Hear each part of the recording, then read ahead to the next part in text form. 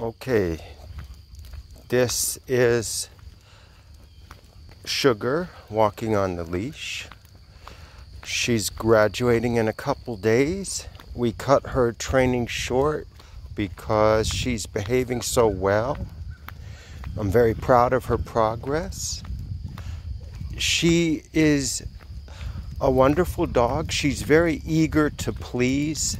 She's not naturally aggressive, but she had taken on the role of protector of the family, like security guard. She felt it was her job to defend the family and to alert the family. When she hears a noise outside, she would bark. And she was very aggressive to strangers who came in the house. She was very aggressive to new dogs. I sent you a video of her nipping at a dog. So the great news is we solved that problem. The litmus test was yesterday. I brought a dog in and she accepted that dog.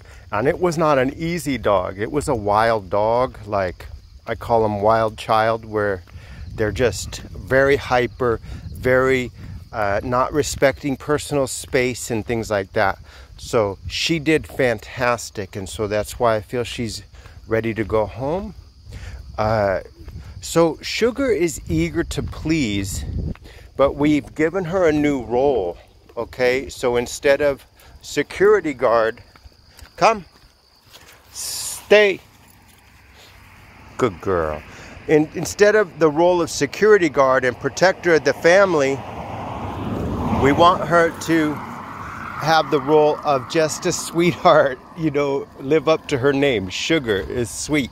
She, you know, I changed her collar from the spike collar to just a normal friendly collar.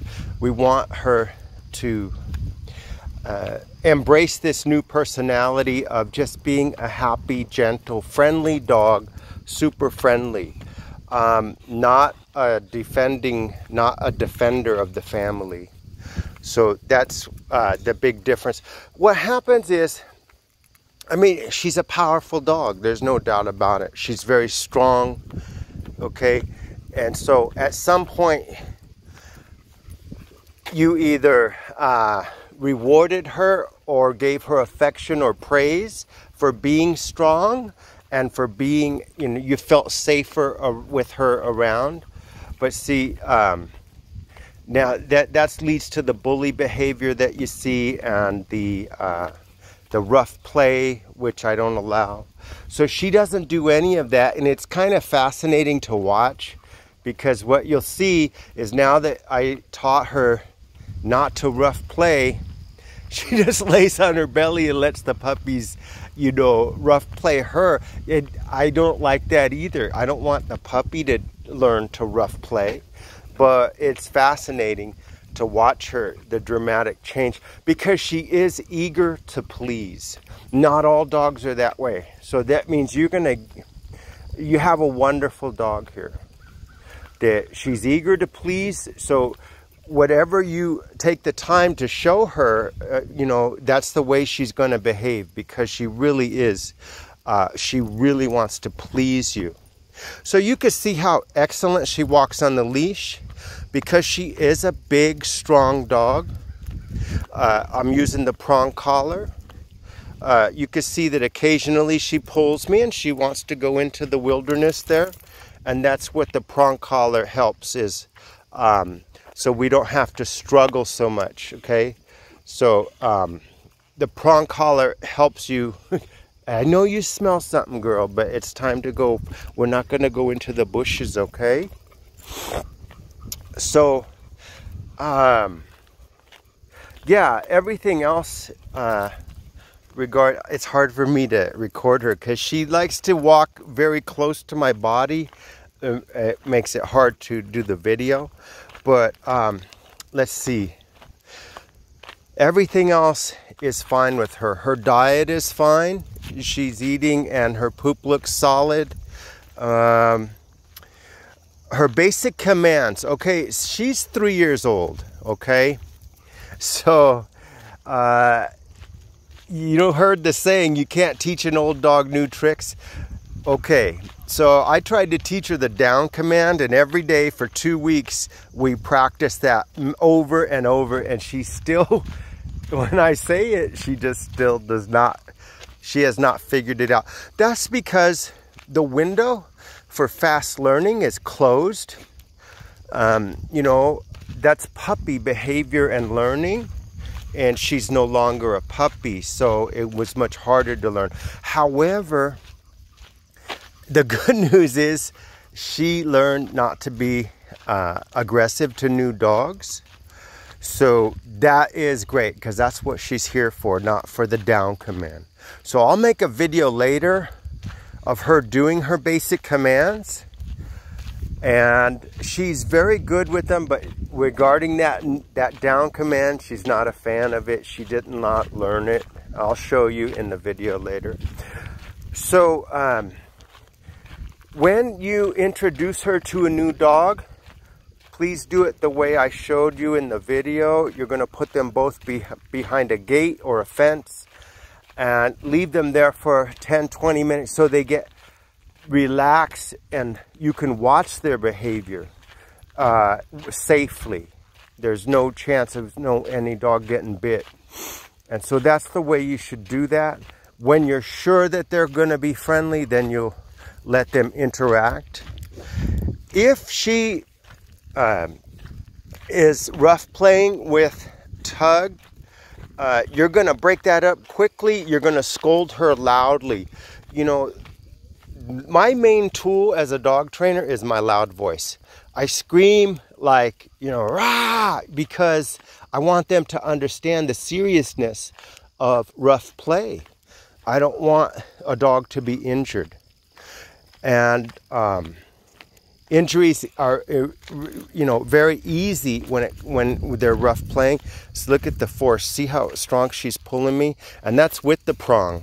So without the prong, she'd be pulling me into that culvert, okay? Because she smells an animal. And oh, look at animal pooped right there. That's what she smelled. She's got a very strong nose, I can tell, because one day a cat was sitting over there, right? And the cat had left before she saw it. But she went right to that spot where the cat was. She has a good nose. So, again, if the instant that she does rough play with Tug, you're going to shout, hey, no. She understands the no command. But the volume of your voice tells her how serious you are about this rule. So you're going to shout no, and you're going to take her and put her in a timeout. A crate, a garage, a laundry room, somewhere where she has limited access. This is to let her know that you do not approve and you're not going to allow rough play. Okay? And you got to do that every time that she exhibits rough play. Okay? Because you know, she knows that rough play is not allowed in my house. Now you've got to show her that it's not allowed in your house either.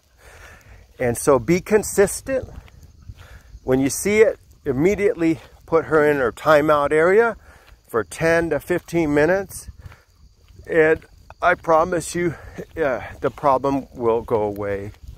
I can't think of anything else. Okay, come. Okay, stay. No, we're not going in the water today, girl. We're just staying away from the car, okay?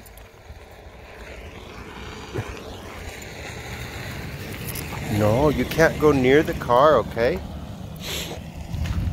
Okay, so, I can't think of anything else to report.